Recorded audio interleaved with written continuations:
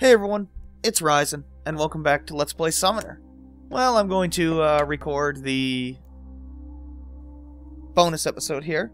I'll technically just title this episode 5, but yeah, I'm going to go through all these scenes. They're not too long, I think, so we'll go through the Arenaguth first. Sure. We got 4 little scenes to watch, so we'll start at the beginning. I won't talk over the voice acting. This is the tale of the Arenaguth, the war of the gods. The children of Guval usurped their father, the maker of all things, and Urath proclaimed himself lord of all creation. But Urath's sister, Nahara, envied her brother's power and sought the throne of heaven for herself. Nahara and her disciples rebelled, and the gods made war against each other. Thus we know this battle as the first Arenaguth. Urath crushed Nahara's rebellion and banished his sister to Kossos, our world, where our ancestors lived and died. Yeah, nothing too long. We'll do the second one now. Among the people of Kossos, Nahara brought chaos and discord. The skies, seas, and plains roiled with war and bloodshed. By Nahara's hand, the children of creation turned against each other. Urath heard the lament from Kossos, and he came down from the heavens. For 100 years, the second Arenaguth raged, until Nahara surrendered. Urath exiled his sister to a prison deep below the earth, a world of fire we would come to know as the kingdom of the dead. Go for the third one now.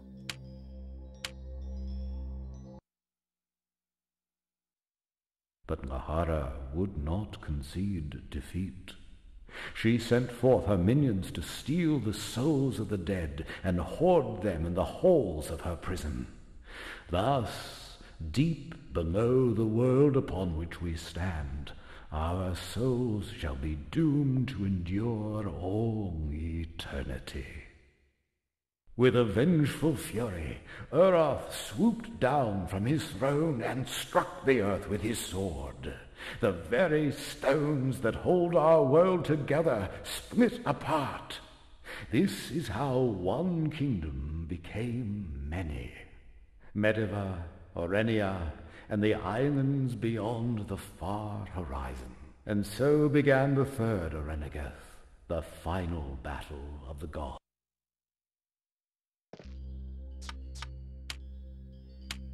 Go for the last one here. These are shorter than I remember them. Defeated once again, Nahara begged for mercy, and Urath relented. But then, as she embraced her brother, Nahara plunged a dagger in his back. Her minions fell upon him and tore the flesh from his bones. As Urath died, the winged Sudani fell from the sky, their god destroyed. The cities of glass shattered and became the Vaiomo, the sea of stars. This is how our people lost their wings at the dawning of the chaos of 10,000 years. I think we got one more scene here. Oh no, we've got a few more things here.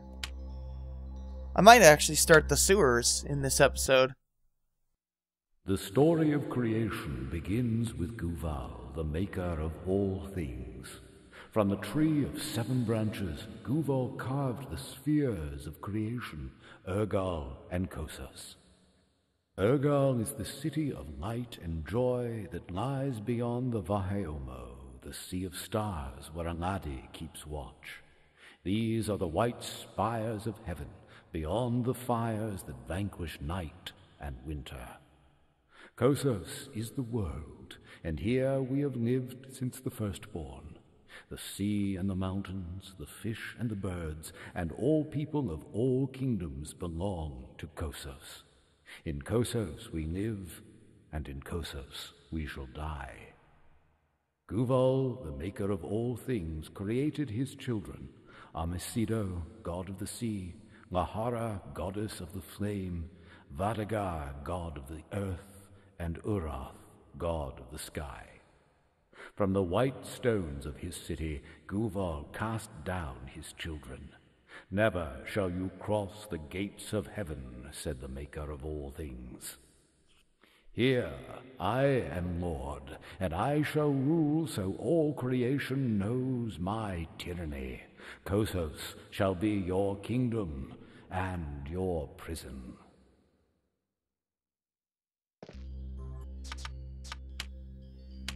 Keep going with the city of the gods. The children of Guval gathered at the center of the world, and there built the city named Iliose, for all would know this place as the city of gods. Urath said unto them, Here we shall make a people to serve and worship us. This very temple was built upon the city of Iliose, for Manel means city of gods in the tongue of the old Runari.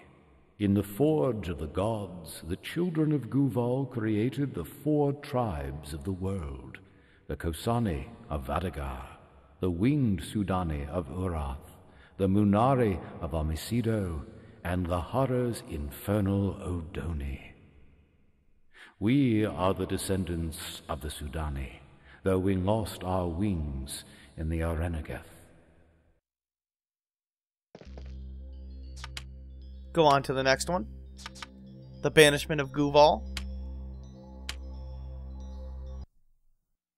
Stone by stone, the children of Guval built the tower of Ina to reach beyond the Vaheomo, where Angadi keeps watch. Up the winding stair they marched to Urgal, the shining city of light and joy. The walls of heaven fell. From the white spires of Urgal, Urath banished his father, the maker of all things. Cursing his children, Guval set the celestial sphere in motion. As the seasons turned, death came to Kossos, and the children of the 4 gods grew old and died.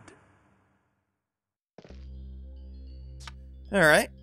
Got one more here. And yeah, I'm only about 10 minutes in, so I'll go ahead and start the sewers. The windows of our temple also tell the story of doomed Iona, daughter of Armesido. Vadagar, god of the earth, fell in love with Iona, enraptured by the beauty of her song. Vadagar raised Iona's palace above the waves, but as a fish cannot live out of water, Iona perished in her lover's arms. Armesido grieved for his daughter and swore vengeance. With a great wave he struck the earth and flooded the cities of the Kosani, children of Vadagar. Those who survived the deluge fled to Sanavar, mountain of the wise, where they await the return of their god. Alright. Well, I think that's all of them.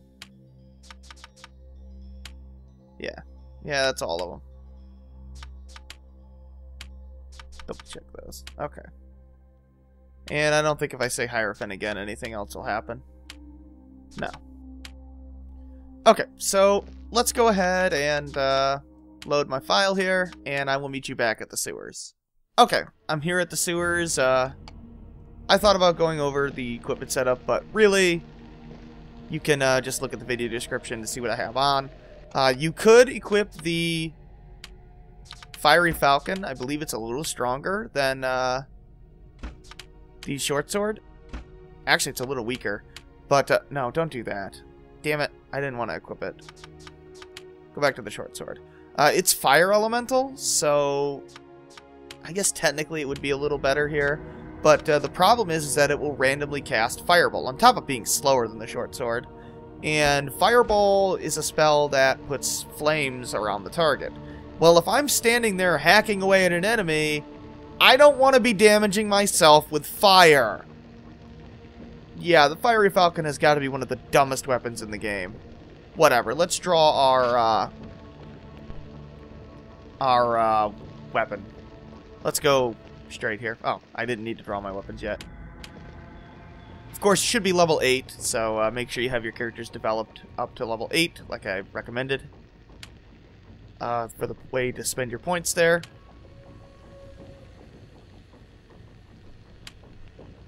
And I want to try and get Joseph to finish off all of his chain attacks. If he does not, I will farm them at the end of this area.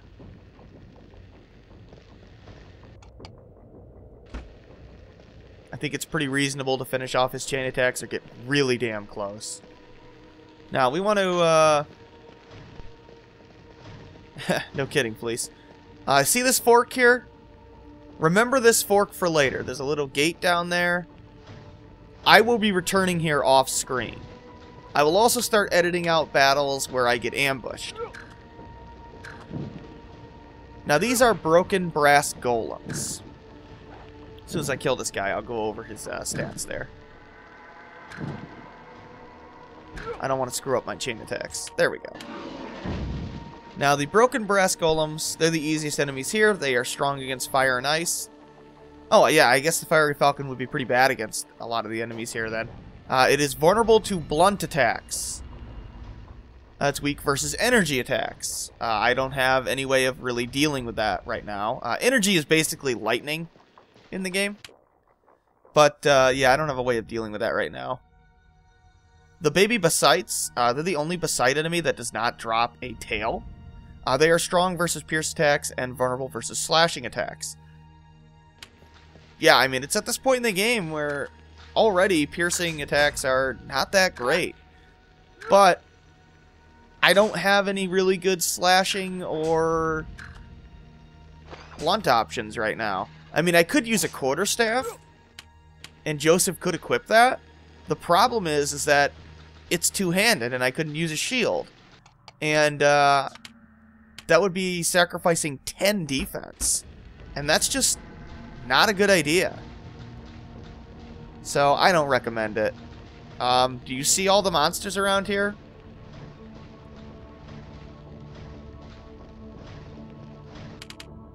I'm gonna go kill this guy here. So yeah, pretty much just use this area to work on chain attacks. If you need to heal, use heal. If I start taking damage, I'll cast Regenerate on Flece, and if I encounter a group of, say, 2 or 3 enemies, like you see there's a lot of dudes right there, so I'm going to go ahead and cast Protect to make it a little easier for me to deal with them. And I'm going to go ahead and use Regenerate on Joseph, because Joseph has slightly less physical defense at this point. And I might edit out this fight, I'm not sure. Depends on if they all ambush me. I hate it when your character automatically moves like that. Now, I got hit with slow there. The reason why I got hit with slow is because the character was moving, so the game interprets that as you trying to run away. Effectively, in order to prevent you from running away easily, every single enemy in the game will inflict slow on you if you are trying, or if you are moving when trying to kill the enemy. I don't like that mechanic, but well, it is a mechanic in the game that you have to be aware of. Yeah, I didn't get ambushed there, so that's good.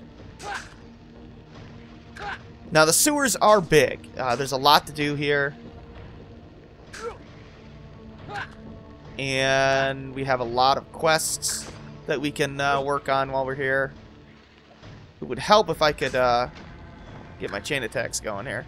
Now, I do have a slight chain attack penalty because my speed is only 95%, but that's so close to 100 that I think that's pretty reasonable. Shoot. There we go. Okay. So I think that's the way I want to go. Yeah, I do want to go up that way, but before I do that, there's some enemies down here that I want to take care of. This area is pretty dark. If that's a problem, let me know, and I'll try and turn up the brightness, I guess, for future areas like this. But it is supposed to be dark. Who knows? Maybe I'll try and brighten it a little bit in editing. I'm getting ambushed, so I'm going to edit these guys out. How was that, editing out like that? Instead of leaving in every single fight when I get ambushed by multiple enemies, I figure just edit them out. There's nothing down there. I just felt like going down there. I don't know why. And I don't think there's anything up here either. At least right now there isn't. I think maybe later there'll be an item there. I forget. Okay, so we got a 4-way fork up here, and what the hell is that? I guess the people of Linnell have a lot of waste, huh? Jeez. I mean, like, where is that going? What is going on here? Whatever, game. So we got a brown Bacite right there. That guy, he's... well, he has no weakness or resistance. I'm going to have to add whether these guys are weak or strong against physical attacks, but it doesn't really matter right now. Each enemy sort of has either low physical or low magical defense in the game, typically. Or, like, you know, high defenses to both. Or low defenses to both. But I didn't write that down for these guys, evidently. I must have only started doing that later. For some weird reason.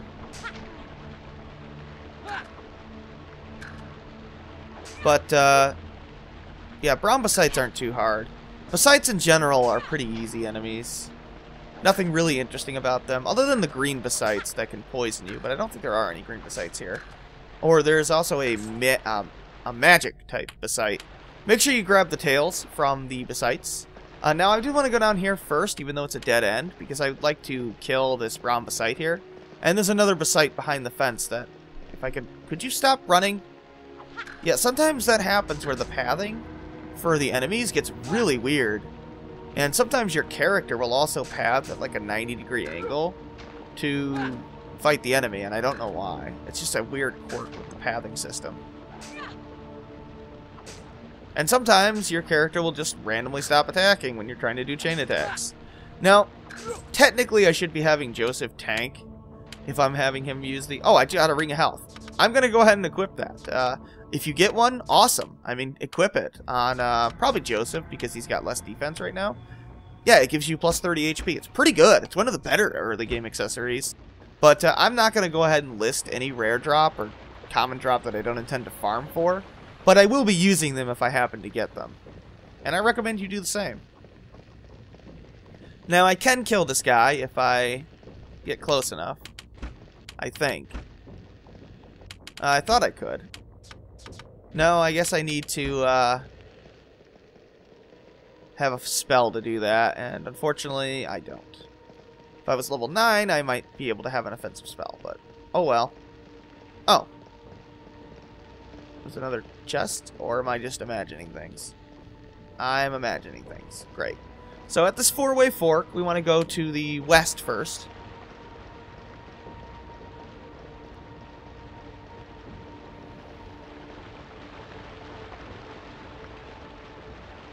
Oh, there are green Bacites here. Right, of course there are. I'm going to go ahead and take care of it. Can I sneak up on this guy? Yeah, I hit R1 to go into solo mode there. Let me see if I can get a good backstab off on this guy. Nope, I couldn't do it. Enemies can sort of hear you when you approach them. There is an ability that will let you sort of eliminate the sound your footsteps make. But I don't have that ability yet. Okay, so I just reached level 9. So I have some points that I want to use to develop now. And I want to put, I think, 3 points into fire? Yes. So I want to level up my fire skill to level 4. And that will give me a few abilities here. As for Flece, at level 9, I want to put 2 points into Picklock. And I think 2 points into... Oh no, 5 points into Appraise.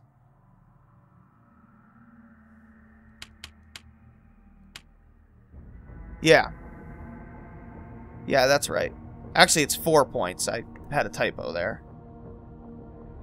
I'll have to fix that on the video that I put her skill chart on. But yeah, I want to get Appraise up to level 9, Picklock up to level 7, and I believe that is all you need, because we're going to be able to increase those to 10 with items later on in the game, or equipment. So pretty good there. Now we can actually work on her combat abilities. Now, the reason why I wanted to work on fire, that's the only offensive magic that Joseph gets. And fire is what I would consider the best offensive magic tree in the game, or skill set in the game. It has 2 really good attack spells in it. Fire Arrow and Meteor Storm. Now, Fire Arrow is your bread and butter fire spell. It's a single targeting fire spell. Not that strong, but it gets the job done. It's pretty powerful, pretty fast, it's cheap, it's effective, it's efficient. It's really good. Deals fire damage. Fireball is basically... Well, I will show you. Let's go ahead and use Fireball on this green Bacite here. This is why I don't like Fireball. It's a little bit more expensive than Fire Arrow. But now he's taking a little bit of DOT there. You see that 7? But if I stand in it and start attacking this guy... Okay. Yeah, see? I just took some damage there. Unfortunately, the AI will cast Fireball, so there's not really a way to get around that. You can only have one Fireball fire effect active at any given time, which is why I can't cast it more than once. Meteor Storm deals fire damage to random targets. It's a multi-hitting spell, the only offensive multi-hitting spell in the game. It's awesome. I love it. And it's relatively cheap as well. It's only, I think, 6 AP. Fire Arrow is 4 AP, by the way. Now, there are 2 other spells in the fire category that I won't be getting. At level 7, you get Wall of Fire. Essentially, it puts a wall of fire on the ground that you target the ground. And let's talk to this guy. The rooms of wheels and levers. Oh, so we have to talk to these golems to open gates, huh? Yeah, a bit of a puzzle. What are you seeking? See where the tunnels lead. Yeah, so these are the other entrances, but we had to go in this way first. But yeah, Wall of Fire... It's a DOT, essentially, on the ground. Anything that's in it, whether it's friend or foe, takes damage. It is an abusive spell, because the enemy doesn't realize that you're targeting it. So yeah, you can pick off enemies from a distance with no consequence. I am banning it, so I will not be learning it. On top of which, it's not useful if I'm not going to take advantage of that anyway. Inferno is useless. It is ridiculously expensive. I think it costs like 20 AP. And it's an AoE fire spell that's basically as strong as Fire Arrow, but all around you. It is not worth the AP cost, and it is just not very good in general. I don't recommend it at all. So, I'm not going to put any more points into fire. Now, if I were to say get fire up to level 5, it wouldn't do anything, by the way. Increasing points in a spell category only gets you access to more spells. It does not make your spells more powerful. In fact, your spells really don't get much more powerful from what they are at the beginning. Really. I think they scale a little bit with your level, but that's about it. But they're really good. Magic is good in the game. Anyway, those green Bacites, if I can find them here, they're annoying because they can poison you. Yeah, they can poison a single character with their physical attack, and they are actually weak to, or actually vulnerable to pierce attacks. They're not weak to pierce attacks, but they do take more damage to pierce attacks. They have a vulnerability to them. So, not bad. So at least our pierce attacks are useful against some enemies here. Now, we want to open gate A1. Now, if we open gate A1, B1 will close. They're both closed right now, but we can only have one open at a time. Yes, essentially we need to use... Yeah, see, that's these gates over here. We need to have one character go on ahead. But we don't want to do that quite yet, but we do want to open gate A2. And we're going to open gate, I think this is A3, yes. Those gates you can just open with no consequence.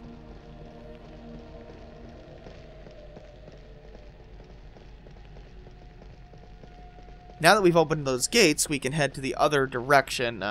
Let's do a little bit of healing. I think I'll also edit out when I want to do like a lot of healing.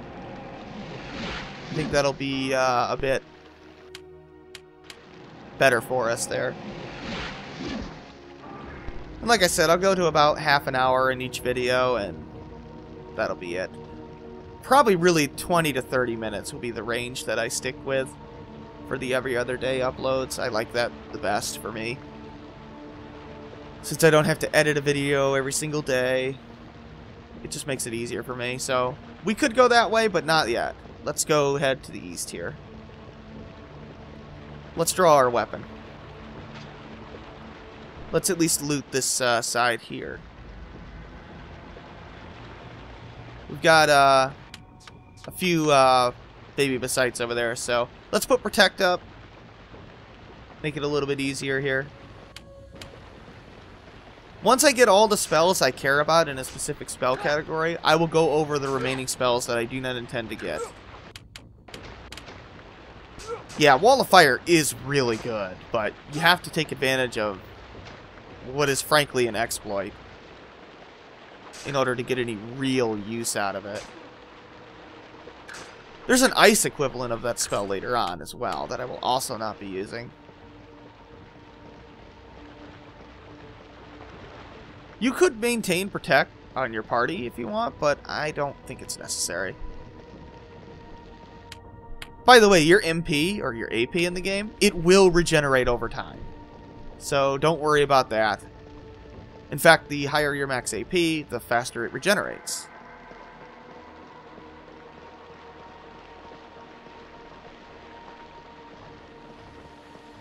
I want to finish looting over here because I'm going to be meeting you back at that first fork I told you to meet me back at on the next episode. Figured I'd edit those two out. They decided to fight me at once.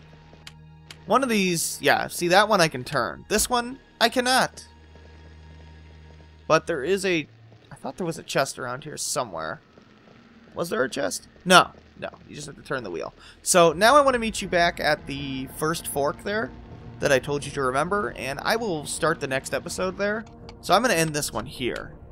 So yeah, this is Ryzen. Thanks for watching. Take care.